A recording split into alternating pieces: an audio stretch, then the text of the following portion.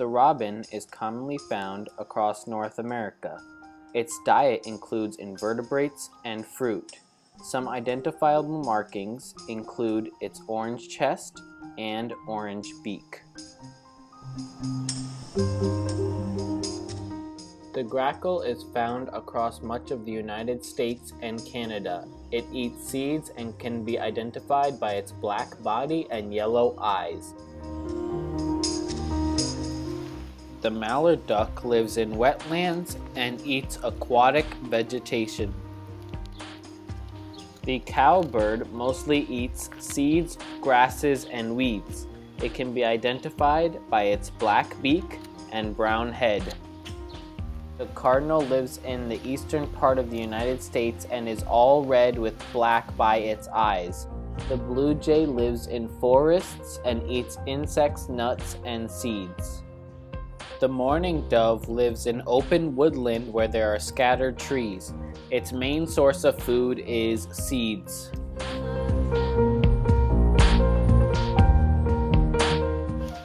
The red-bellied woodpecker lives in forests and eats insects and spiders. It has a red head and a speckled back.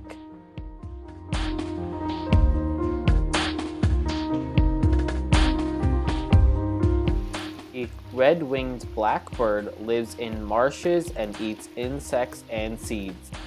The ovenbird lives in forests and eats insects. It has a white stomach and brown back with a mohawk.